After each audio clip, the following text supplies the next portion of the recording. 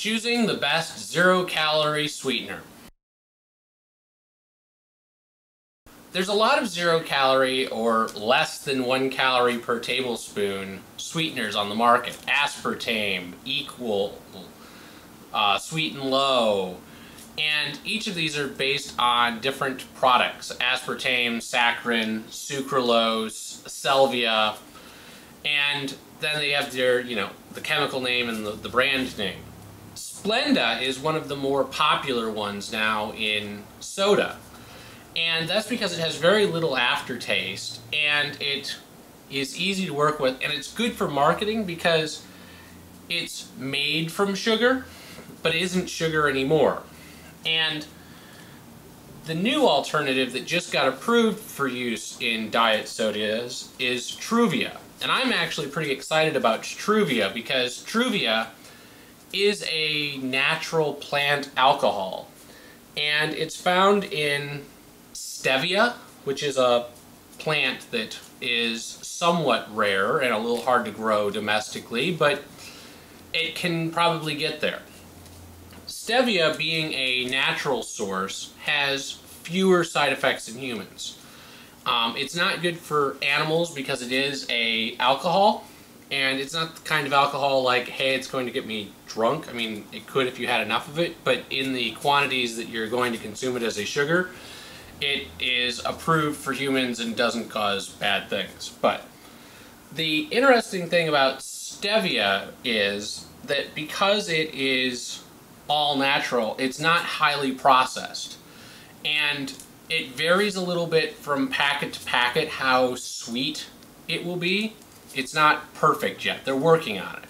And if you get the liquid version of stevia, which is not Truvia, but if you get the liquid versions of stevia, you get a more consistent flavor across things. Splenda, that's made from sugar, is highly processed. They treat it with chlorine and a whole bunch of other things in order to make it so that only the essence that makes sugar sweet is still there.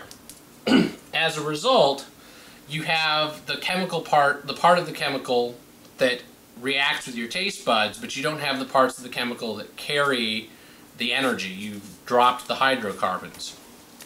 The disadvantage to Splenda is, besides being highly processed, it doesn't break down in the water table. It doesn't break down in you. If you eat Splenda, it basically passes through your body, out your pee, into the water table, into the oceans, and in the oceans it causes all sorts of problems.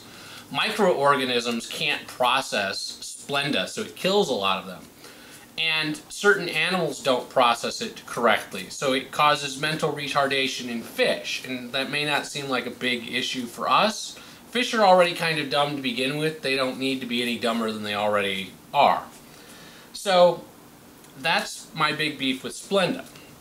The problem with almost all zero-calorie sweeteners is that they don't work for baking. The things that make sugar work in baking are the fact that it caramelizes, it browns, and that it can be consumed by yeast in order to cause leavening or rising, or the little carbon bubbles that make bread fluffy instead of flat like a tortilla.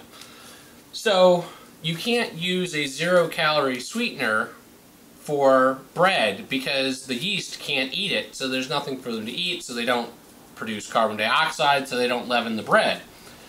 And then you can't caramelize stevia or Splenda, so when you're making like blueberry muffins that you'd like to have that nice bit of sugar on top that caramelizes a little bit so it's a little crunchy, that doesn't work. It also, things don't brown right, so when you make cookies with them, they don't brown, so they don't ever have that kind of crunchy flavor until the point that they're actually dry.